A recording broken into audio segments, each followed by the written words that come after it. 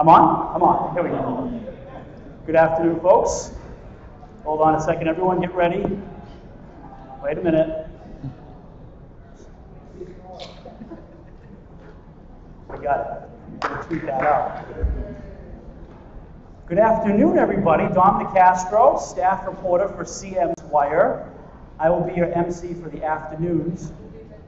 I promise you, well, I can't promise you I will be as sweet, elegant, and classy as the morning host, Noreen. Why don't we give it up for Noreen Seebacher for her great job. Hashtag she's my boss. So, the afternoon's going to kick off with a very special guest. He's going to give his presentation and fly in and out of here to his 6-month-old, but we're so lucky to have him. We're going to start with Mark Grannan. He's an analyst at Forrester Research. He's serving application development and delivery professionals. His focus is on responsive web design, web performance, portal technologies, and DX platforms. He's going to be talking about the integration imperative of DX delivery, and he's also one of the authors of the very recently released Forrester Wave for Digital Experience Platform, which is really like the authoritative piece for this space. So without further ado, here is Mark Grannan.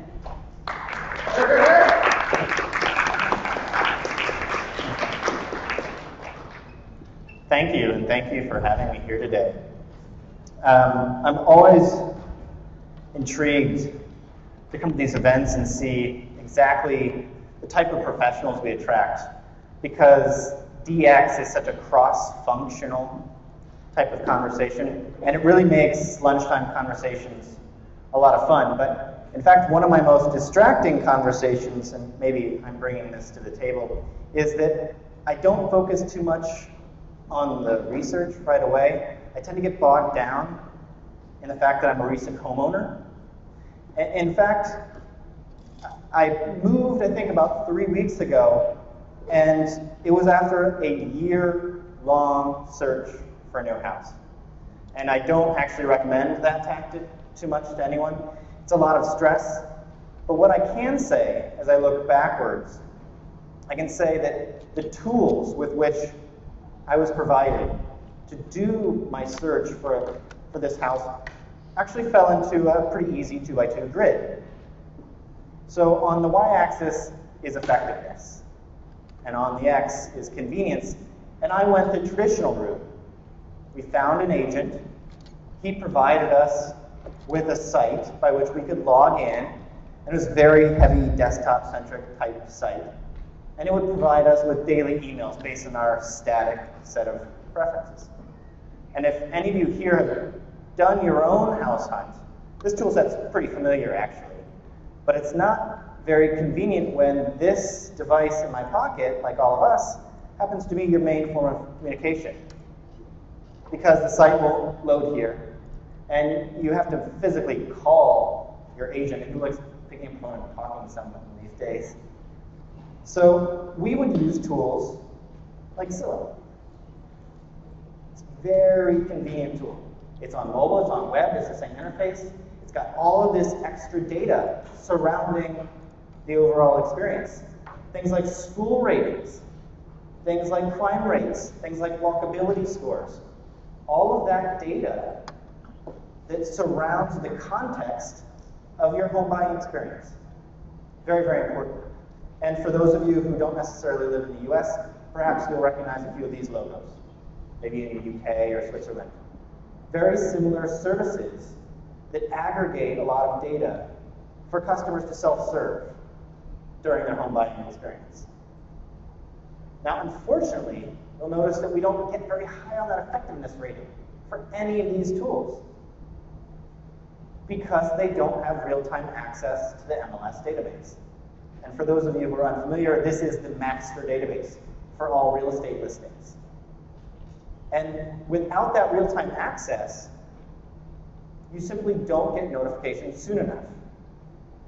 Because I live in Boston, and if any of you live in Boston or maybe a relatively similar market, which is very, very hot, so I talked to San Francisco, and those people, it's a whole other ball of wax in terms of real estate. Just crazy how fast and how high those numbers get. But one example stands out. We actually saw a listing come on the market Friday night, about 7 o'clock. Our agent called us and said, hey, this is something you should check out. But there's only one, and I repeat, one open house with no custom showings on Sunday between 2 and 4 p.m. And the bid deadline is 8 p.m. on Sunday night. So literally 48 hours after it comes to the market, with 2 hours of a mad rush of an open house, you have to make a decision on whether or not you want to spend all of your life savings up to that point and basically spend the next 30 years paying this off. So it's a pretty big decision. But in that market, we wouldn't even have known about that had our agent not been on the ball. Or if we'd been relying strictly on one of these tools. They didn't have the real-time data access. So in fact, we found ourselves using a tool called Redfin. Redfin is a startup. They have venture capital behind them.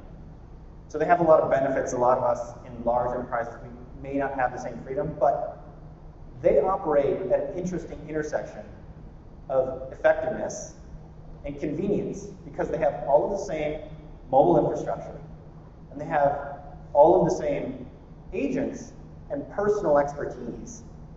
But they intersect at this new world whereby they can automate a lot of the notices. You get real-time access. They can make recommendations on new homes that you didn't even know you'd be interested in. Perhaps you put in a specific zip code. They know neighboring zip codes. And those properties meet your parameters just as much as they did within the one you specified. So Redfin is disrupting this market. They're one of the fastest growing real estate startups in North America, and they're spreading very, very rapidly. So we didn't actually get the full benefit of Redfin, but we certainly were sending our agent links from Redfin to say, hey, let's check this one out. It's got a good fit based on our needs, something we wouldn't have known about and you didn't know about either. So the takeaway is the integration of convenience and effectiveness is a disruptor for anyone, not just my home buying experience. Literally any business that you happen to represent, you have worked for in the past, or you will work for in the future, the blend of those two concepts will be a disruptor because you'll be able to move faster than your competition. And you could replace integration with other words, intersection, convergence, other things. But I chose integration very specifically, and I'll tell you a bit more about why that is in a second. So I'm here today because at Forrester, on the application development and delivery team, we have the luxury of working with peers on the EA team, on the commerce team, on the customer insights team. And we leverage the full breadth of Forrester's capabilities to bring it to bear on what we consider to be a very real digital experience platform problem. But we start that conversation at a very different level than right jumping into the technology. So this new integration conversation is where we begin. And we begin by looking backwards. Because in 2010, Forrester declared this concept, which we all know and probably hate, the marketing funnel, we declared it dead. And we replaced it with what many of you have already heard about today, with the customer journey. And we all have versions of this. And many of you cynics out there may say, well, that's actually the same process, just put in a circle. But there's one very unique difference, and it's one that Kevin called out at the very end of his presentation earlier today, which is quite literally, we put the customer at the center of our focus. The customer is intrinsic to how we view our business processes. The processes are actually secondary. So no longer is the funnel shaping our view of the world. It's actually the customer shaping our view of the world. Now, unfortunately, we aren't all startups like Redfin. We have a lot of legacy investments. We have baggage. And that baggage looks like our operational silos. It looks like the technology investments that we've made along the way. So who here works in marketing? Wow, okay. How many marketing folks know what your customer service colleagues use for technology? 2, 3, 4, 5, a few. I'd say that's maybe 10% of the overall marketing demographic. And that's a problem because if you don't know what technologies they're using, chances are they don't know what you're using. Chances are their processes are independent of yours. And that results in a whole lot of siloed databases. Siloed data is probably the single root cause of fragmented or fractured customer experiences today. Because if I call up to the contact center and they record that transaction with their system, and they may even learn a lot about me, my preferences. They may record the entire conversation. Chances are you, the marketers, don't necessarily get that information. And you can't market to them accordingly. Who here has ever bought something, hated it, returned it, and then got marketed to it about it the next day in their email? I mean, talk about a broken experience. So these silos, we need a new way to overcome them, and that's why I've taken the word integration and I'm pulling it out of the trash can. It's the enterprise architecture trash can. Pulling it out, and I'm rescuing. I'm rebooting the word integration to overcome these silos. And it's not in the way we've done in the past. Because in the past, it looked something like this. Technology integration, we can make that plug in. We can sort of get that cobbled together and work. And this is all too familiar for me, too, because the home buying experience in New England, homes are a little on the older side, and there may have been a DIY owner at some point in the past. If you ever want some fun stories on things you find behind the walls and in the floors, find me afterwards. But this problem is actually a symptom of what some would say a conspiracy between the SIs and software vendors, whereby we aren't going to make this fully polished. We're going to brand it as a full set of capabilities. But actually, we're going to have our SI and agency partners here to pick up the pieces to the tune of $1 million or more and take 9 months to do it. And unfortunately, this doesn't even get to the real root of the problem. You could get this up and running, and chances are many of you have. Most of our systems are built that way today. But we have the luxury at Forrester to survey many folks like you, and we found that this isn't the biggest barrier you face. You're actually somewhat okay with this scenario. Because when we look to the full root cause and we ask you and your peers, when it comes to facing digital customer experiences on web and mobile channels, what are your biggest barriers? Anyone guess what the number one is?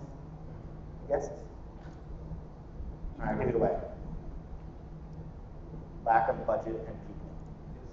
Makes sense, right? So this is the ever-present barrier to all initiatives. But on technology initiatives for customer experience, this is especially problematic because the technology is simply moving so fast. Your skill sets don't match the current trend, and your budget can't quite keep pace with the next channel that keeps getting layered on, because we don't throw channels away, we don't retire them, we just add more. Number 2 is speed. We're not agile enough to take advantage of the data we already have. We know a lot about our barriers, but we just simply can't take advantage of it. And lastly, organizational challenges, and this could be everything right down to the culture. I was having a conversation at lunch, and it came back to the age-old culture eats strategy for breakfast kind of thing. This problem is symptomatic. So when we talk about integration challenges for digital customer experience, we don't even see integration and implementation and process until 4, 5, 6, and further on down the list in our survey results. So I'm taking integration and I'm elevating it, absolutely physically boosting it up to be a much more strategic challenge that has multiple layers. And that's what I want to talk about today, the 3 tiers of integration. We're going to rescue this word and we're going to restructure it to be a much more nuanced way for you to communicate about DX imperatives within your organization. So the first one is the customer journey again.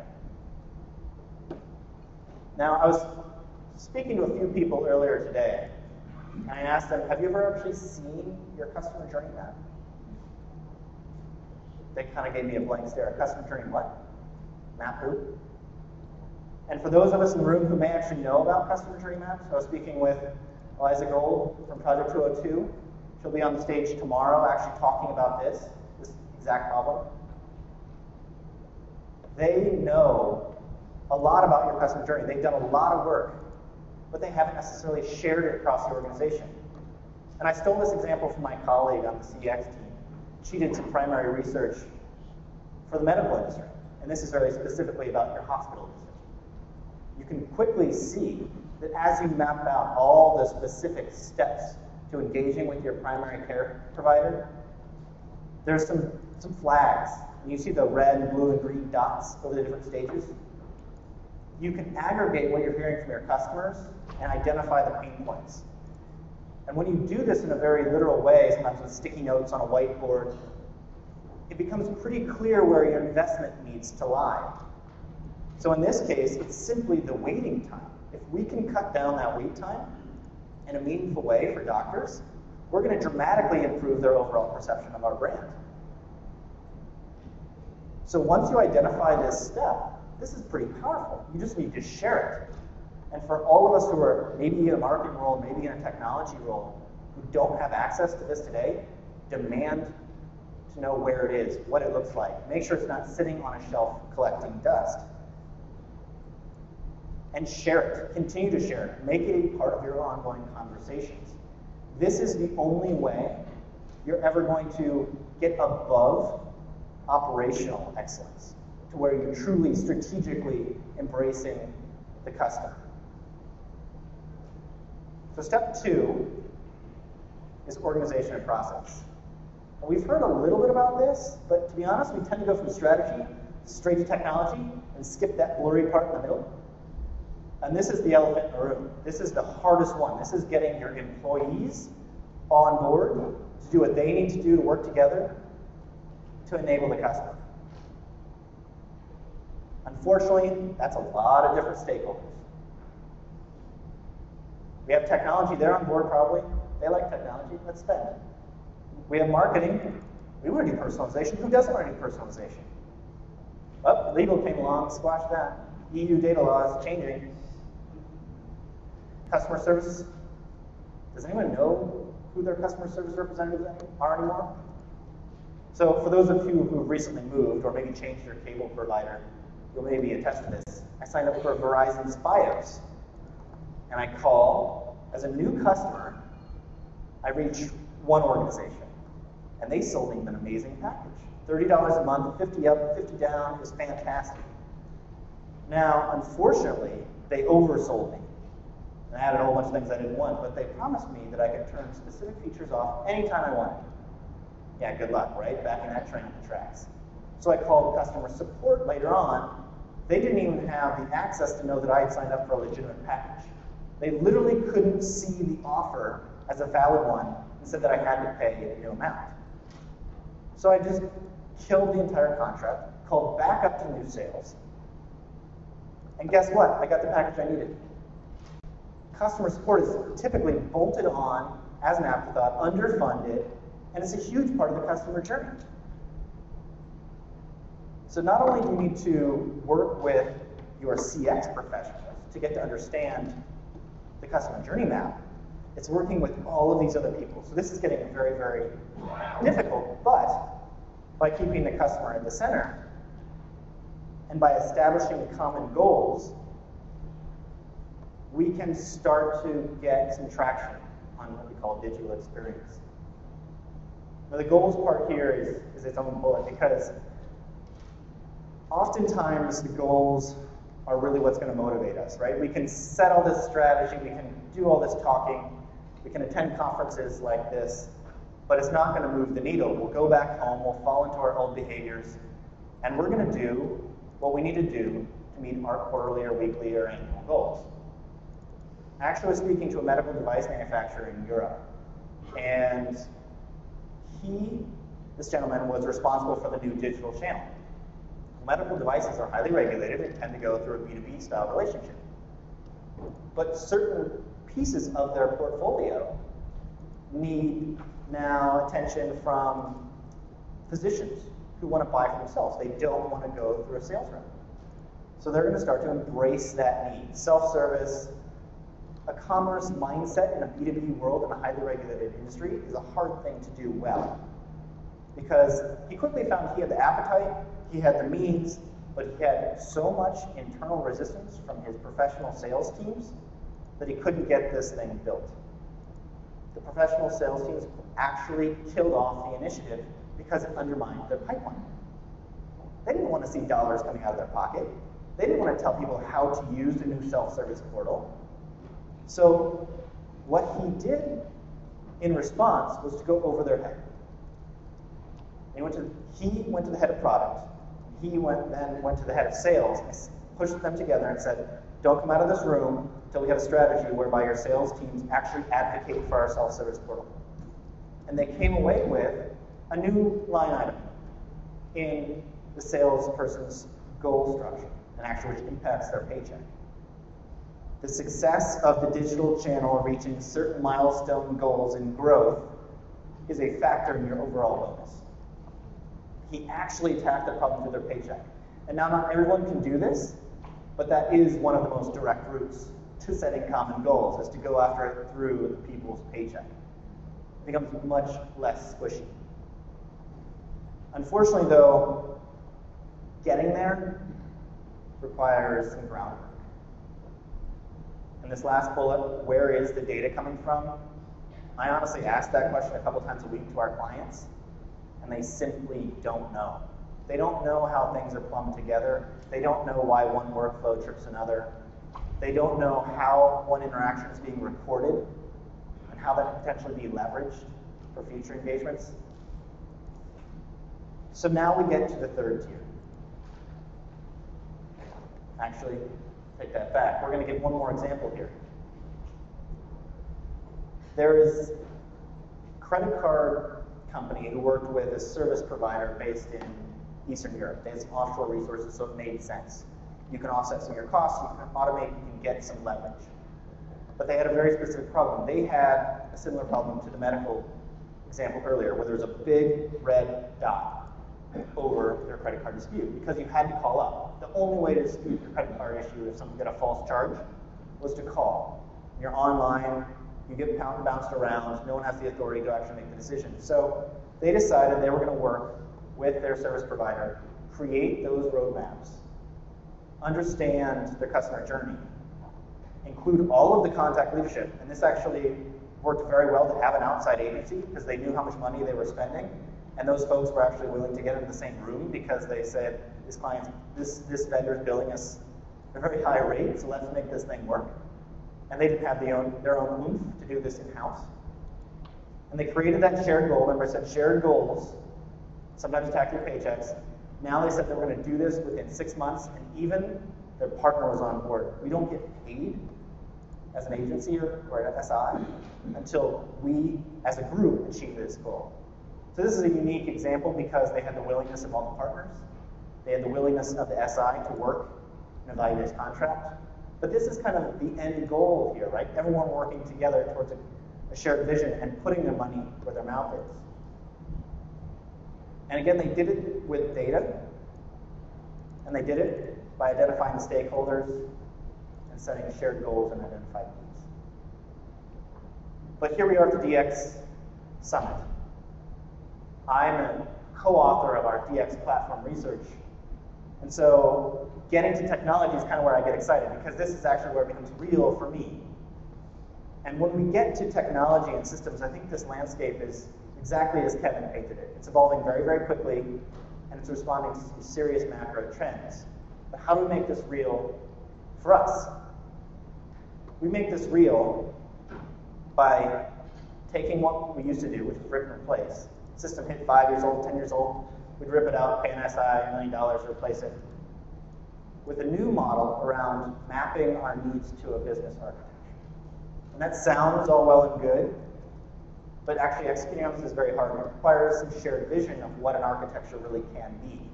It's not simply a document or a series of documents that your EA colleagues can put in a drawer. Because we've seen these solutions evolve. And my analogy here is one of toys, because actually it's something I spend a lot of my time cleaning up these days, my daughter's toys. And software started out as custom, right? This is kind of what Kevin alluded to. And then we get to more of a packaged solution. He mentioned interwoven. And that's very much a repeatable solution which they can stamp out. Then you have to customize and use yourself. But then we get to open source. And there's some folks here sponsoring LifeRay and Jaya, and they've embraced this notion that everything that they build is actually standing on the shoulders of the open source community. It's innately customizable. And now the most recent iteration is the notion of platform ecosystems. And that's where Forrester got on board with this idea about 4 years ago. My peers, Stephen Powers and Peter Sheldon, were working together on what they called content or commerce. And they finally formalized that with a report called Content or Commerce, the Odd Couple or the Married Couple. But it's the idea that we would work with our clients and say, what is actually the leading system here? Because we've all seen the professionals, maybe it's a merchandiser, maybe it's a marketer, and they have the sticky notes around their screen that says, personalize in this system, record the interaction in this system, execute the campaign in this system, because there's so much overlapping functionality. So we started up the DX platform research, and as Dom announced, we published our second version of that wave. We look at the portfolio and say, how good is this integration? And while it's very powerful research, it's actually a talk for a different day, because what I'm talking about today is how we, in this audience, can take the same approach with any software we happen to use. And it includes our legacy investments. We do that with a decoupled architecture. And I know this is an eye chart, so I'm going to actually back up. I'm going to build this out. Because we arrived at this conclusion by stepping back and looking at, we started with our monolithic applications, right? This is similar to how we were thinking about the little toy cars. And there's tool sets for the practitioner, and there's tool sets for the developer. And it's very much a firewalled experience. Each works in their own area. And now we have this monolithic solution that doesn't really flex very well, because we don't know what other sides of the house are doing, and it's a self-contained workflow setup or data repository. It's all about maintaining an end-to-end set of services without acknowledging the need for integration.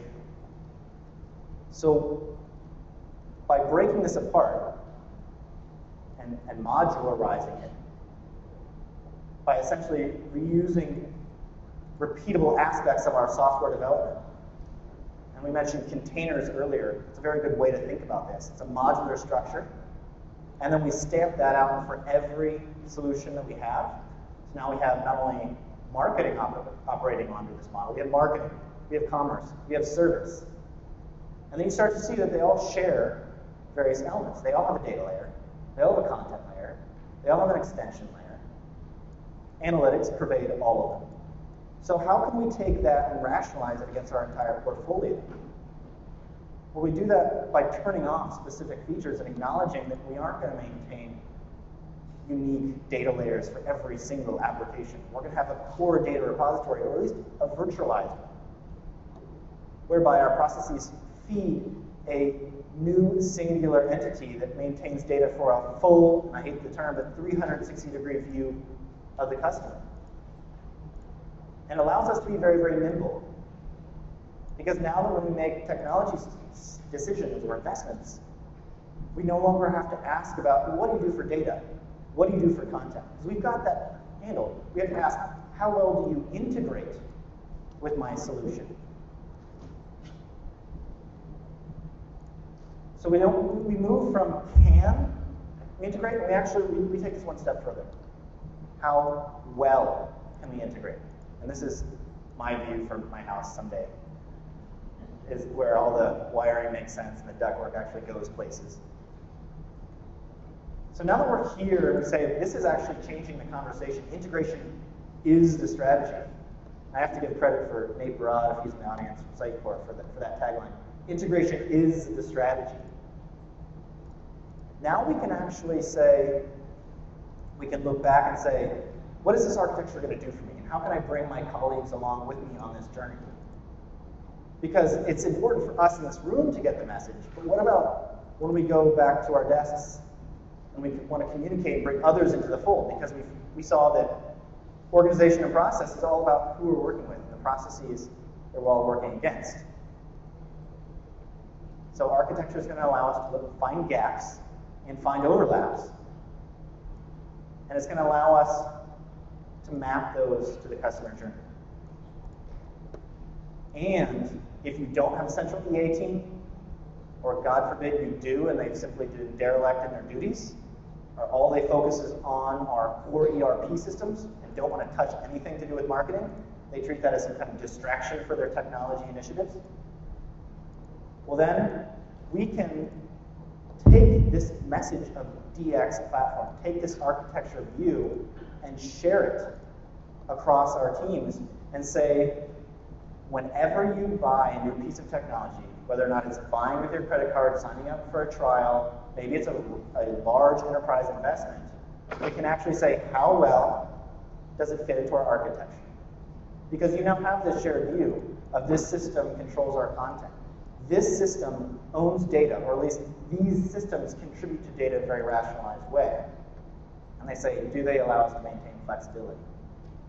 Because that's the worst result. You could do all this work, and then you make a large investment that makes it fragile again. It could cement some of those integrations into place. And unfortunately, we shouldn't stop there, because we have to keep up with the Redfins of the world, right? In my analogy, the startups are there waiting to eat our lunch.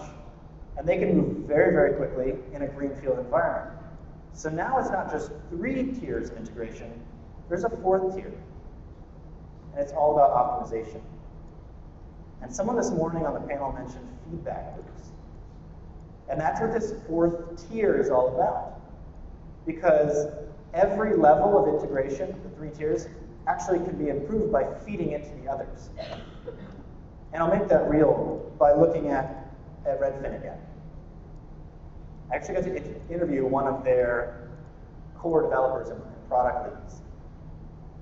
And when I asked him, how did they stand up so many new touch points right away? Because someone mentioned the Apple Watch earlier on in the presentation. Redfin was the first step in the Apple. That was on top of their web and email and mobile and all of their infrastructure. They were moving that fast on very lightweight teams. And they did that because they reused the same service, the same triggering mechanism that, hey, alert this person there's a new house on the market that meets their constraints. It was the exact same core service API that was driving not only email and web and mobile, but it's now going to drive mobile apps. And it's going to drive whatever touch point comes along after Apple Watch. So by embracing core services, and again, this is an entirely new way of designing and building software, let alone digital customer experience technologies, but by focusing the conversation on repeatable assets instead of one-off integrations, you can now embrace new touch points at the speed with which they're released. And also data. Redfin is very unique now because they have mined the data from all of the different touch points, and they've optimized that against their data scientists' algorithms. And now they've net new products. This is the other benefit of integration, is that not only are you going to do the old things better, you're going to do new things. You're actually going to change the way the company goes to market. They rolled out a new hot home algorithm, and they actually saw conversions overnight start to jump. And they did this in a way that no other competitor can match. So those are just 2 examples of where optimization can feed back on this overall 3-tiered integration model. So while we aren't all Redfin, we aren't all startups, with a lot of venture funding, we can take a few steps. We can look at our customer journey maps, or at least ask where they are. Find them, because I'm sure they were done maybe a year or two ago. Someone has invested in this within your organization. Find those pain points, and then communicate that and make that a shared goal. And you make that a shared goal, again, with cross-role collaboration and potentially going through their paycheck. Second, look for the data. This is a big, big, big initiative, but you can whittle away at this project by project. Find out where the customer data is living today. Because if your transactional systems are actually recording that in unique ways, if you can just change the routing structure to have the data flow back into a new, NoSQL environment, or potentially back into your CRM, system of record, you can start to rationalize this, dedupe those records, create new data going forward that is now clean and easy to use. And lastly, build those common services.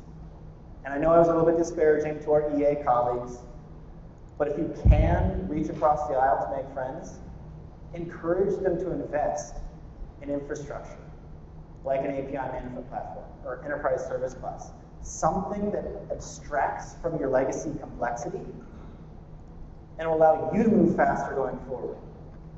And in fact, this could be so powerful as to create a whole new body of APIs that control your legacy applications. This becomes a large source of value for the organization. You can potentially modernize whole legacy pieces of your stack and front-end them, turn them into self-service models. Just 3 recommendations potentially to help us get moving forward. And with that, I want to open up to any questions because I think we have 5 minutes left.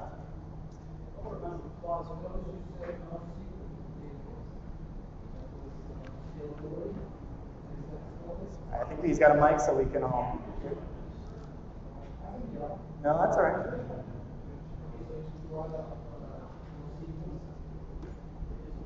You brought up NoSQL for scalability and extensibility. So you're saying replace our legacy databases, our relational databases with NoSQL, right? Well, it wasn't necessarily replace, it was potentially supplement, but NoSQL does have the benefits of being able to be queried very heavily, very fast. Okay. So the one example I kind of had in the back of my mind there was a European manufacturer I was speaking with, and their enterprise architecture group had done such a fantastic job of preserving their ERP and their CRM that they had basically ground the business's progress to a halt. They couldn't, marketing department, the front-end teams couldn't develop anything new because it had such a strong approval process and the workflows were very locked down. So what they did is they stood up a mirrored environment, and I think I'm fairly certain they chose Mongo. Okay.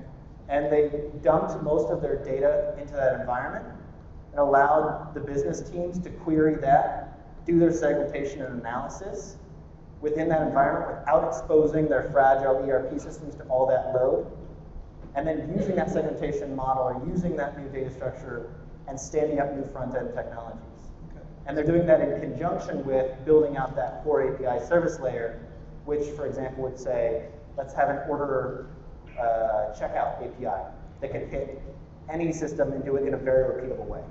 The Mongo versus the Couch, I used them both, they're both very good, but it still doesn't address the issues we're going to be having with the with modern day CRMs that are all relational database, modern day CMSs that are all relational.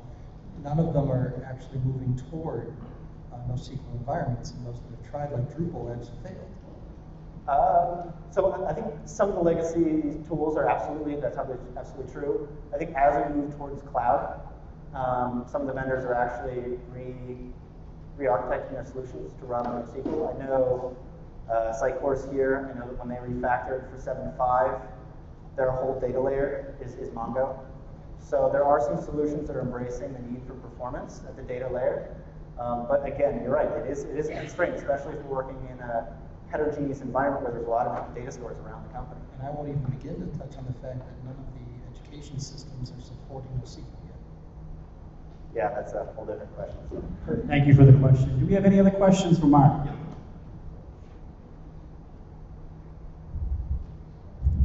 Loud voices it is. I'll try to hold this a little ways. I know there's a roundtable later about best in breed versus all-in-one platforms, but of the groups that you surveyed, what was kind of the split of best in breed versus one size fits all, sort of? So we actually find that that conversation typically takes a backseat to pain points like integration and like speed to market and like mobile enabling our web properties. And it tends to fit, so with those priorities in mind, what's the best solution for us? And we look at that and we map to, okay, how much of an anchor tenant within your DX platform will this solution be? And if it is an anchor tenant, best of breed is probably a pretty good way to go. If it's not, if it's a secondary solution, then maybe there's a niche add-on module from that vendor that isn't necessarily best of breed, but it gets you a faster time to market and it's a cleaner integration. So I hate to use it, but it's a it depends kind of answer. I think the best approach though is not to ask that question at all and say, how does it fit our architecture and does it allow us to remain agile and nimble? So those two questions I put up there on the screen. Mark Grannan of Forrester Research. Thanks so much for joining us. Let's give him a hand, folks.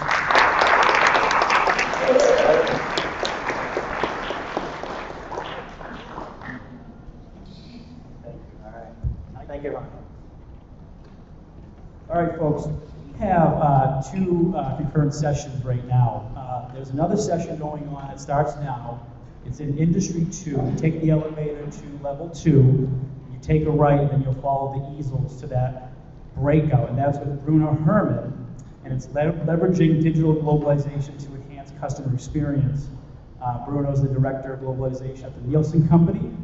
He manages global content for them. So I'm going to give you a few minutes to collect your things if you want to attend that breakout session, again, in Industry 2, leveraging digital globalization to enhance customer experience. That's with Bruno Herman.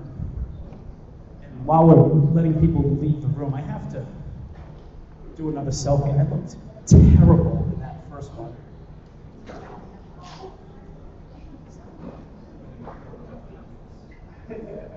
Oh, it's a bad angle.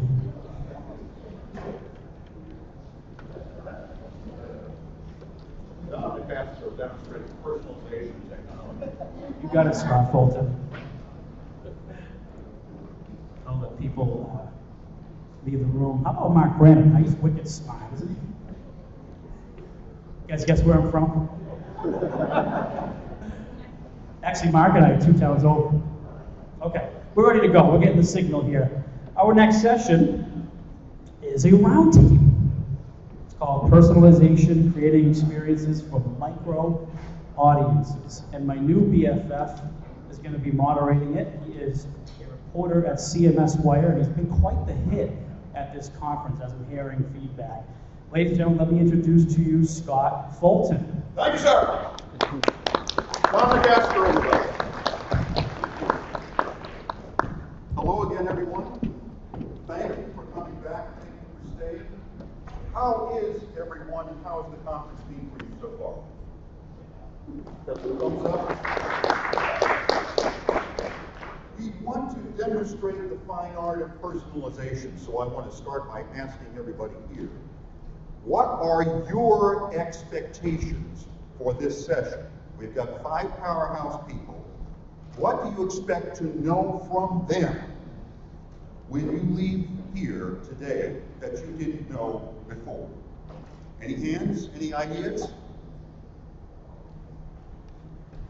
This is where I move in. Expectations. I'd be curious to know how scaling these sort of personal experiences for micro audiences is possible, so it doesn't become a massive drain. Scaling experiences for micro audiences. So in other words, being able to take one concept and move it down rather than have type A, type B, type C, type D. And you're from New Relic, and you've got a conference next week too. I'm going to be there. Who else? Any general expectations?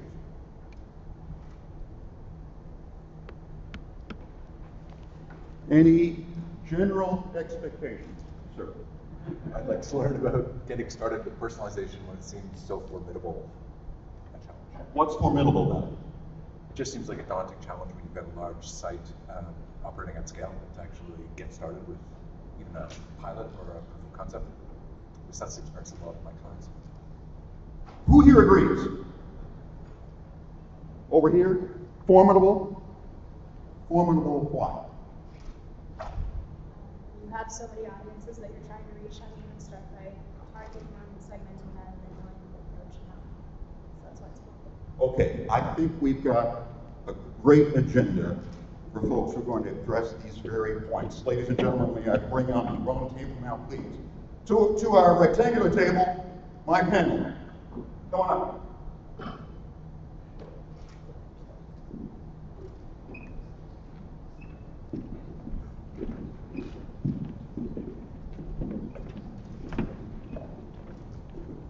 Addressing my group left to right, we're looking at first to my immediate left, Mr. Tony White, who's the founder of Arse Logic, a veteran analyst who leads businesses in the task of redirecting and refining their customer-focused strategy. Am I characterizing you correctly? Oh, I did. Next to him is Jennifer Hickman, Vice President of Strategy Consulting with Wonderment Health, the most innovative healthcare data firm in its field. Produces, you've got many different product categories, including CRM that you deal with. They're tied together through personal expertise, from what I get. You've got some extraordinary leadership in your group that I'm sure we'll want to have an opportunity to talk to. Next to her, James Goldman, Contact Strategy Lead at Razorfish. Everyone knows about Razorfish in this room, correct? Everybody's pretty much familiar with it. Dedicated to the proposition that customer data can be leveraged. Next to him, Andy Zimmerman, the CMO of Evergage, a platform for tracking customer intent, so that in a way that where many platforms, any number of platforms, gather metrics, you try to diffuse that and make customer intent out of that and make that leverageable. And then Scott Lee is partner of analytics and visualization at Knowledgent, which focuses on information management and analytical solutions, redesigning enterprise platforms around data as the center of gravity. Sounds like I got that right. Folks, let me toss over to you. First of all, simplest question. I know supposedly this roundtable is about personalization. I like to think I know what that means because I like to think I speak to an audience of one. Sometimes my editors tell me you literally are speaking to an audience of one. Scott, you might want to pep it up a little bit. But I'd like to ask everybody in turn, starting with Tony, what virtualization means to you and your organization, and we'll proceed from there. I'll start by asking you a question. Did you mean personalization? Personalization. Okay. Did I say something else? Virtualization. Did I say virtualization? Caught me a little off guard there. There's a difference. By the way, the virtualization doc, you've stranded yourself in the virtualization doc. I apologize. Personalization. What it means to you? So what we do mostly is to help companies choose DX technology, content management, digital experience, web engagement, and so on. And so what we usually find is that there is mass confusion about what personalization can do, but I think even more seriously, there's a lack of understanding about what the company wants to do. And so that I find is usually the major stumbling block, is to sort of figure out what the persona are that the company really wants to market to. And then once that's determined, it's not as difficult to get technology to actually make that work. But personalization has been talked about heavily by vendors since the 90s. I mean, does anybody remember Broad Vision? Raise your hand if you remember Broadvision. I see lots of hands remembering Broadvision. So they had a portal offering, they had a web content management offering, they had a commerce offering. And all of those offerings were called one-to-one. And this was in 96, 97, 98. And they made the claim at that time that they did one-to-one personalization. And here we are 17 years later, and it's really questionable whether we can do one-to-one personalization yet. So that's from the vendor side, but from the customer side, it's really about understanding what the customer wants to do on a human level, how you want to target your customers, and then getting technology mapped to that process. Jennifer, tell me whether you agree with that. Tell me more about Wonderman. I do agree with that. At Wonderman Health, we focus on creativity and connecting that with data and insights, and really kind of melding the two with various processes. So whether that's marketing strategy or content strategy, when we think of personalization, particularly I'm fortunate enough to work in the health space, highly regulated. And so when I think about personalization, I think of two very specific terms, one being choices and the other one being transparency. And so as we start building programs and designing programs around customer experiences and journey maps for our healthcare clients, we tend to think of things in those matters. So what data can provide and feed insights, so organizing the data, presenting that back, and then how does that inform our creative process? And what can we do in order to give consumers choices, as well as be transparent with the information we've gathered. And that's really kind of what we try to meld. Thank you, Jennifer. James, your company is devoted to a vision that is sometimes radical and usually beautiful as to how customer data can be leveraged. Tell me more about it. Well, Razorfish is a digital experience company. We focus on helping businesses create very robust experiences that are based on customer data and creativity. We are a creative house. I think both of those definitions of personalization are great. I will add to that, I think the personalization is when an organization leverages data that they have collected to provide somebody, generally a customer, doesn't necessarily have to be a customer, a better experience. An experience that is more closely related to a perfect experience than one that didn't exist before they had that data. And they do that at scale. And instantly. That's the other big part of it as well. Is you got to do it quickly. You've got to do it across a whole bunch of different, as we saw in the last presentation, a whole bunch of different silos, a whole bunch of different customers, and you've got to improve that experience for that individual. Andy, sounds like you've got some agreement there. Tell me about leveraging customer data to sift through it and gather the intent of the customer.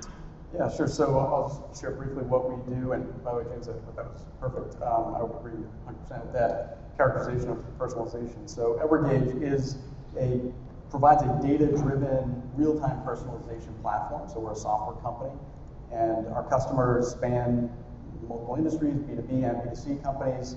We have retailers like Rulala and Zoomies, tech companies like Intuit, travel companies, Travelzoo, financial services companies. So really across industries. And what we're doing, and by the way, I was a client, so before I came over to Evergage, I was a client and user of the application, so I got to know it firsthand. And what it essentially does is it empowers marketers to better engage and convert their audiences by delivering what I call a maximally relevant experience to each and every visitor or customer or logged in user every time, based on who they are and what they do. So at a high level, that's what we're all about. And at the core of the personalization, in my mind, is relevance. So that's sort of a very key word. In order to understand how to be relevant to different audiences every time, you have to understand their intent. So they came to your site for a reason. You got to understand the why, right? In order to be relevant, you have to understand the intent. And then behind the intent is the context, right? So the context is fed by the data. You have data about where they came from, what pages they're landing on, CRM data you might have about them, all this kind of, what industry they're in, all this factual, explicit data combined with behavioral data. How much time did they spend? Did they read this? Did their mouse move on that page or not? Were they dwelling on the product reviews or not? All this really intricate, implicit data that to together understand the full context, to then understand the intent. Why did they come here? What do they want to do? Do they want to just research? Do they want to buy?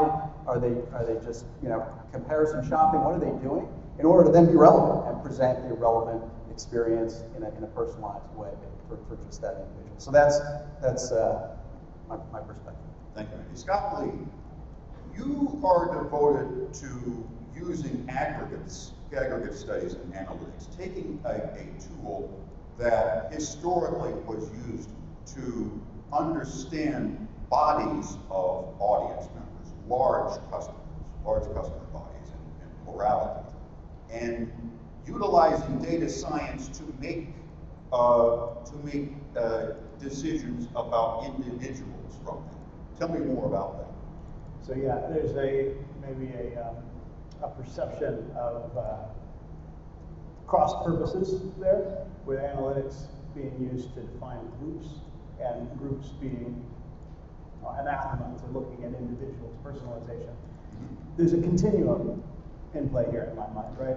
We use the phrase Knowledgen. Knowledgen is a services company that operates in the data and analytics space across many industries and many processes. But we call this idea the segment of one.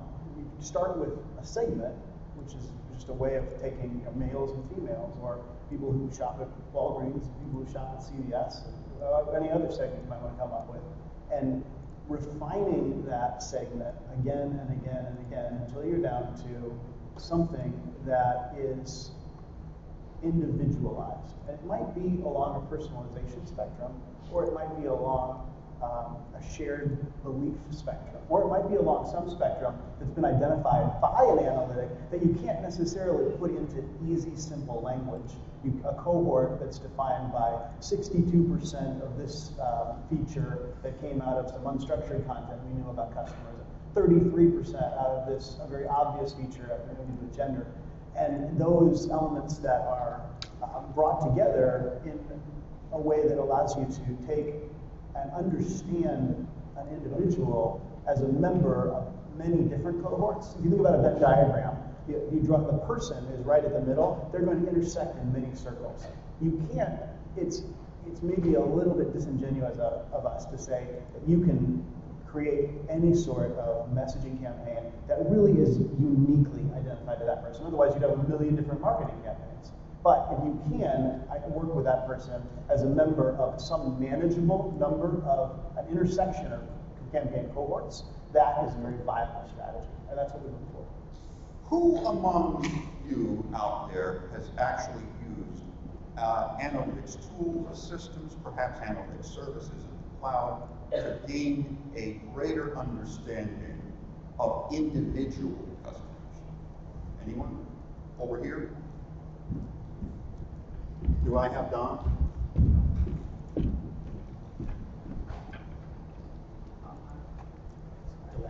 I'm hiding on you, Scott.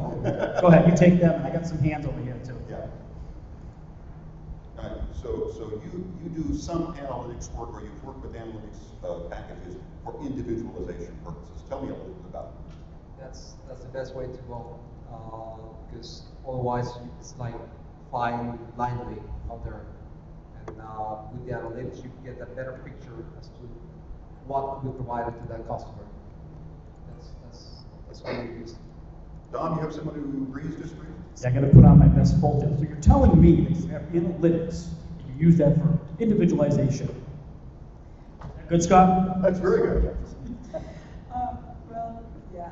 So I had been responsible for a program with a client where we used a lot of data in a proprietary system to develop a personalized recommendation engine, so that based on past purchases and a lot of other data points, we were doing predictive modeling, and we would recommend what we thought you would want to purchase next. I want to ask my panelists first, but then I will direct the question to you out here. what do you perceive as the challenges to enabling personalization, both as you've described it and as you got a taste of how they've described it? Sure, I'll go. So I look at personalization, or at least, very least in the clients that we deal with every day. They're generally large organizations. An understanding of what they have to actually offer somebody at a personalized level. An understanding of the content itself. So everybody's collecting data, but do they actually have something to offer? And I can't tell you how many times we've set up a personalization program for a client, only for that client to realize, hey, you know what, we really only have like 3 things that would be of pertinence to this person. And so we might want to check that first. So I think that, if you get that stuff straight, I think you had asked earlier about getting started, so to speak. Understand your content, understand where it lives, understand how it might affect somebody, map it out to journeys and things like that, and that's when personalization can actually make that experience better. I'd like to add on to that, probably several of us do. Once you're at that point, and I agree that that's a best place to start to understand what your offerings are and how they could be personalized, one of the immediate next steps is thinking about how are you going to identify those individuals, those members of the cohorts. Like if I'm going to offer a particular flavor of a product or an offering at a certain discount level, I need to identify that person. And that come back to how in order is your data house? Do you have good quality data that can help you to identify that? Do you need to go to third-party vendors to get that data? Do you need to mix it together? So it quickly becomes a data integration and data quality challenge. Many of my clients deal with that problem. Yeah, just to add to it, and also speaking to the sort of individualization vision for organizations, I agree, you need the content. That content could be, in the case of products you sell, it's a catalog, or it could be articles, content, articles, white papers, blog articles, what have you. You need an inventory, you need to understand what that inventory is. It has to be classified, it has to be organized, meta tag, categories, what have you. That's sort of a prerequisite, but then it can actually get algorithmic, so you can truly get one-to-one where your experience and my experience will be truly different based on our individual behaviors, our individual preferences.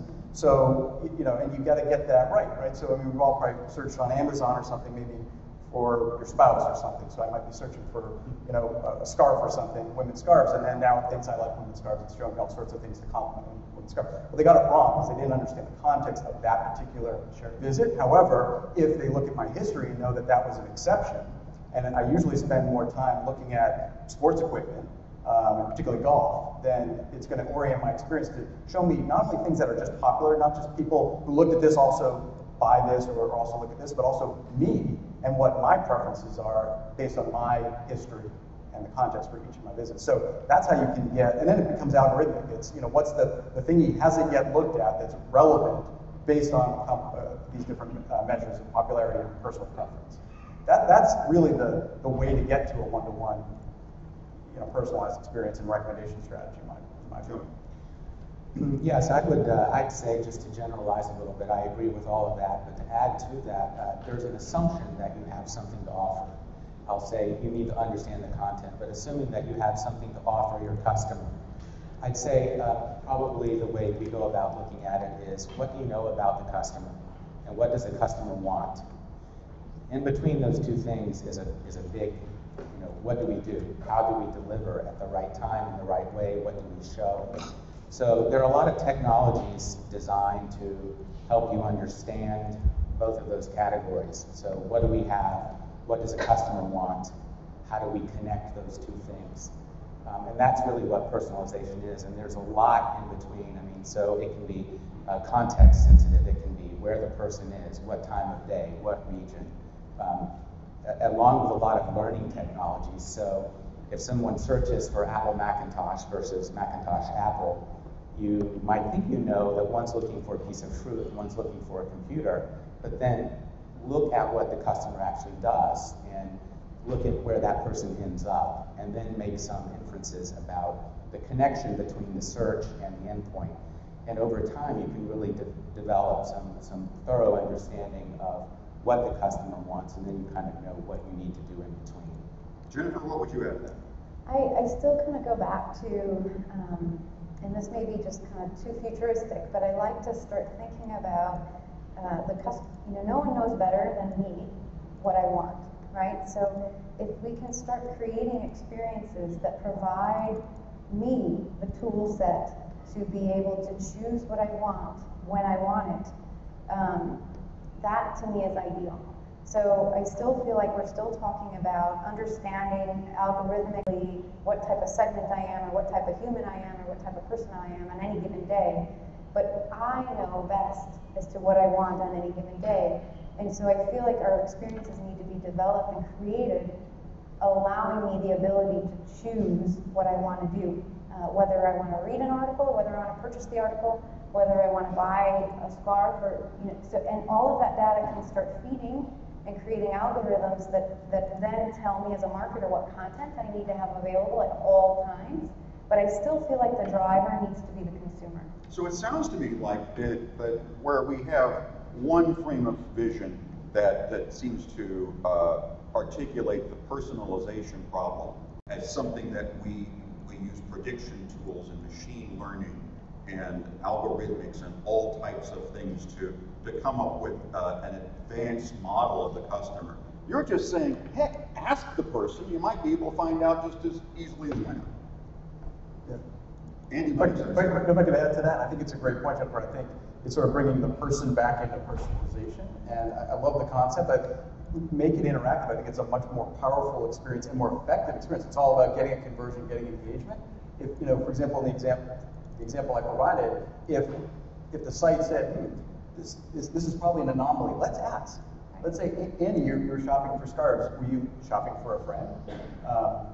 Ask me so that it can be smarter and algorithmically still deliver a better experience that's more effective. So who, right? So they can know. Even better, exactly. And that you can do with personalized survey, right?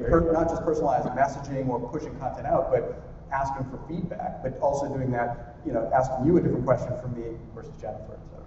I hear some echoes from this morning's talk from Kevin, where you're talking, saying customer is king, right? This idea of opening up to the customer and making them a part of the process feels like it's on that continuum, right? You don't want to be just a segment.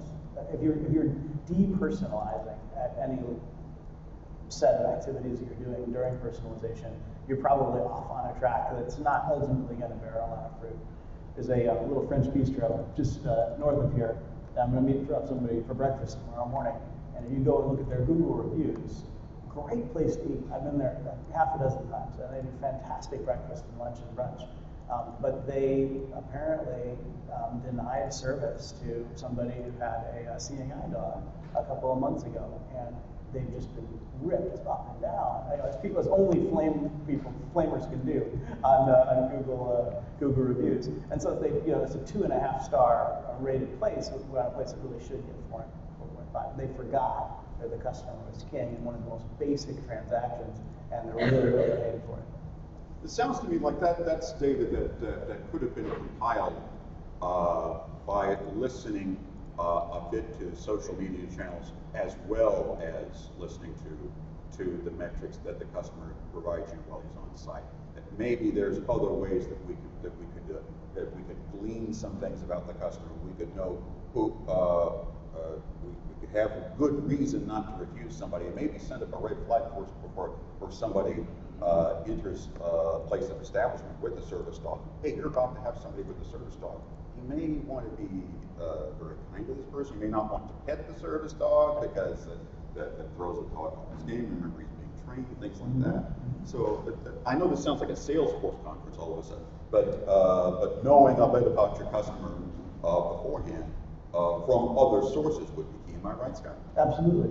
And in that particular case, the failure was less about data or knowledge of the customer. It was an operational use of that information. They knew that it was a seeing eye dog. The individual who made the mistake didn't have enough training, or may have just made a mistake. They literally did not follow the law. So it's a really big problem. I promised to pass this question to the audience and ask about some of the challenges that you're facing. Given what you've heard here, does anyone feel empathetic with the challenges in front of us, in front of you, with how it's been articulated here? Kind of a vision of the problem at hand. Who here has dealt with having to scale content to multiple audiences? Maybe not even just as many as few as one here, but multiple audiences. Dom, lady in the back row over here.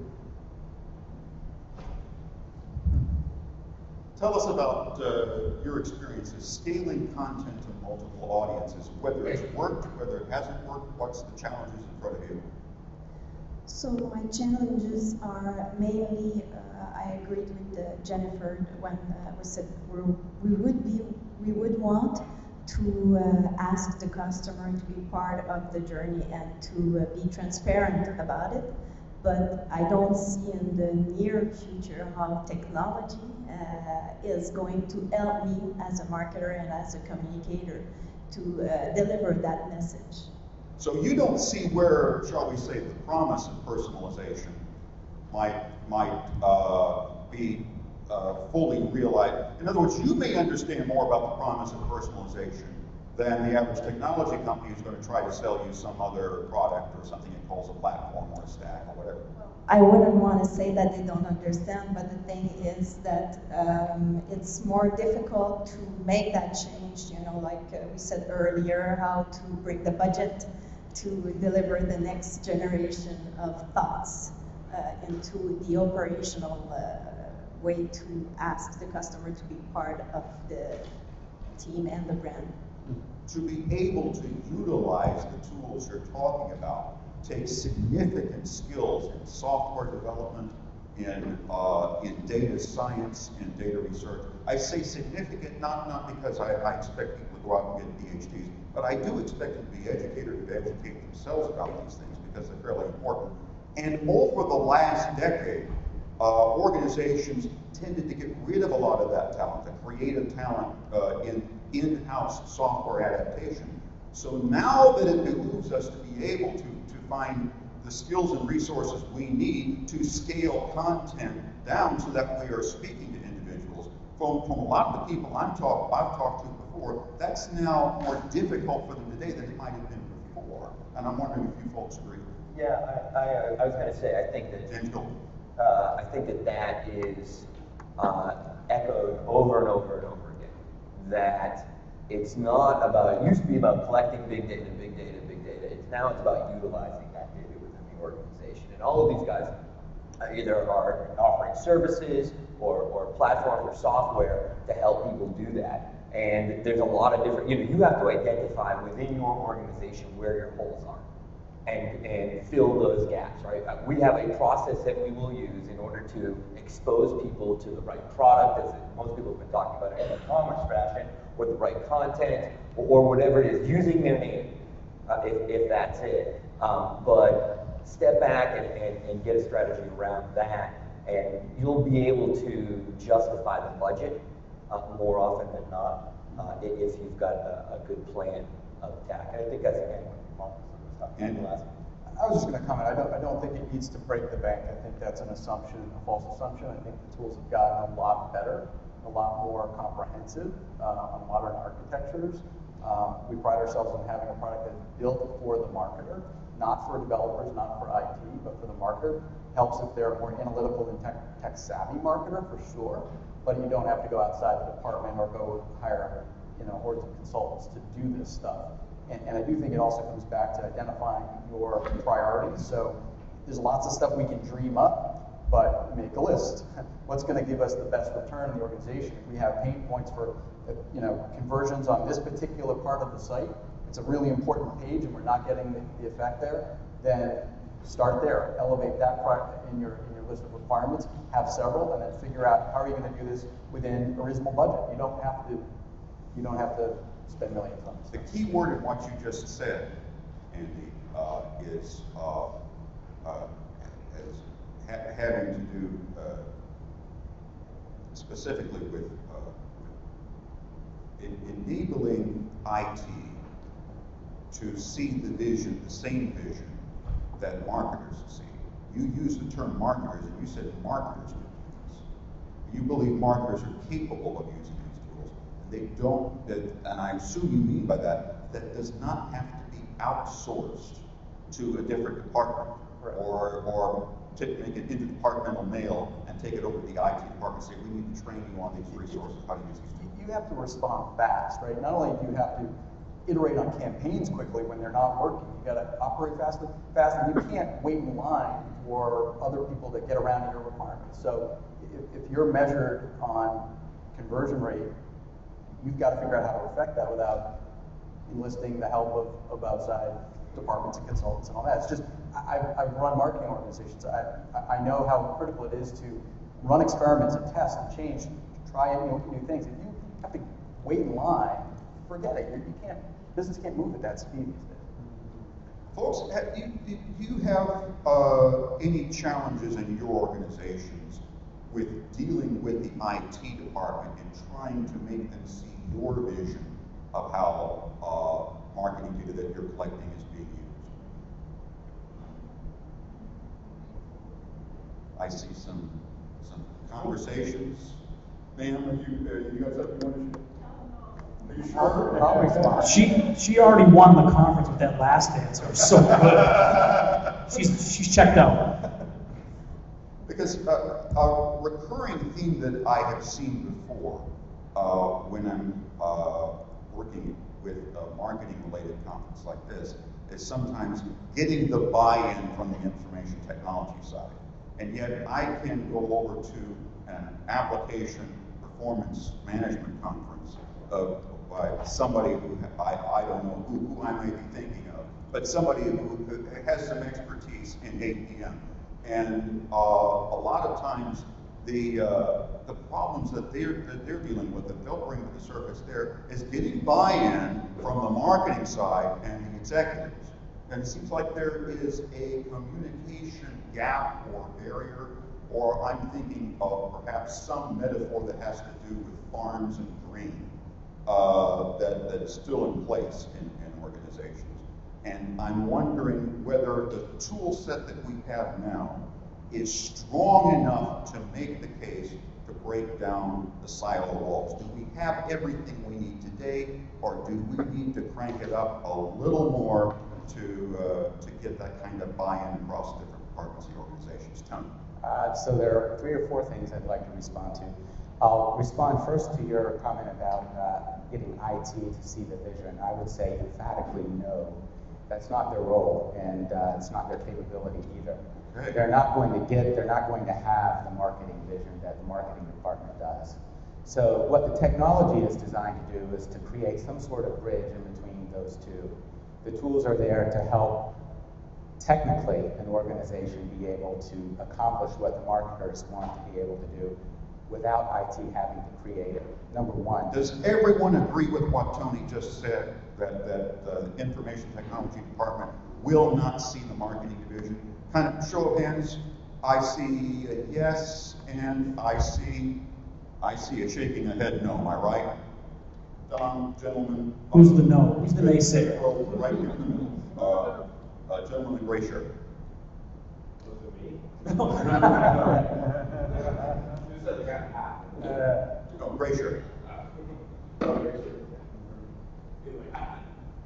I would disagree with that. I think that one of the things that we're seeing a lot more and more is kind of these hybrid roles, like a chief marketing tech officer, some of these kind of more integrated departments, because for years and years there was always this kind of division between marketing and IT, and I don't think that's really the case going forward. It's not going to work. I agree with you, but finding that person is like finding a 5-carat diamond.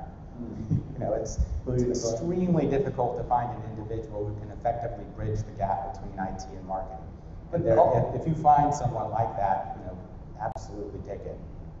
I was going to say, that said, if we were at an IT conference right now, it's the same thing. They know this issue. It's not like you're going to go to your IT team and say, hey guys, we need you to respond faster, and they're going to say, oh, we don't respond. That's not, we just care about security. That, you know, we don't care about marketing. We don't care about any of that kind of stuff. They recognize that there is this issue, and we're talking about large scale organizations too. Yeah. So they may not be able to truly understand the marketing vision. I think that is maybe it's not their job, but that doesn't mean that they can't empathize with the marketing vision and can't facilitate that. And that is core. You're not really, you can go buy software in the cloud and sort of skip over IT, but at the end of the day, you're not going to get across the finish line if you don't have technology support. And I think your IT teams hopefully are starting to realize that and to be more active. Yeah, I think it's important to, you know, that every organization is different. And so we are seeing kind of the organizational change, particularly in the marketing departments. You know, there's customer experience managers now, there's content managers. So, you know, it is changing over time. I think both parties bring baggage to the table. So the marketer is visionary and has the ability to be visionary because they don't have kind of the back-end knowledge of what can work and can't work, right? So they have this kind of white paper that they can create things on. So that's wonderful. What they can look to their partners in their IT organization is pretty much they know what can be done and what can't be done. And so if they partner together, and you know, oftentimes it's that baggage that the IT brings to the table, which is pretty much we know the difficulty in what you're asking us to do. So as they come together, it's really about respecting where each other is coming from, right? So I think it's easy to follow somebody's vision as long as they can articulate it very well, but it's also easy to understand the obstacles as long as they kind of bring those to the table and then together create a solution, right? And it may not, and oftentimes will not be a one-size-fits-all solution. It's going to be a roadmap of sorts. It's going to be, you know, here's what we need to do initially, and then here's how we're going to move from, you know, point A to point B. And mapping that out together, I think is how organizations can kind of move forward. Mindful of our time, we have about 6 minutes left on the clock. If we were at an IT conference and we were dealing with a lot of professional software developers, they would probably bring up the C word with great gusto. They would talk about the cloud in detail. And I do have kind of a positive view of cloud technology because I've seen it work well. It offers the promise of being able to deploy workloads very fast, to scale those workloads to any desirable amount, and then scale them back down. It has the promise of continuous deployment, of continuous delivery, and it offers a greater deal of security than a lot of folks think.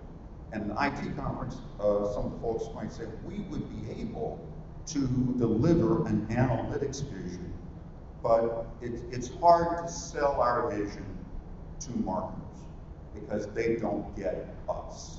And I hear from Jennifer that they in IT don't get us in marketing.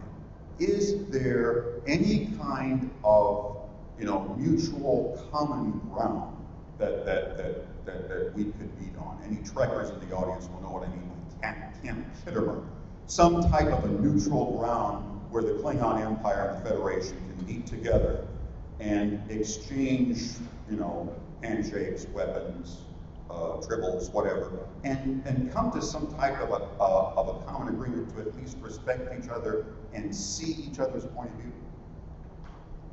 I would say yes. I think the one place where you see this kind of meeting of the minds most clearly is in the product development divisions of the software vendors themselves, because effectively what they're trying to do is to make their software a good marketer or a good salesman. So you have their customers who are the companies out there with the web presence trying to sell to their customers. How do you do that? Personalization. But you use technology to do it. So it's the Adobes of the world. It's all of the other digital experience, the Sitecore's of the world that are trying to teach their software to fill the gap that maybe at the client is still a gulf.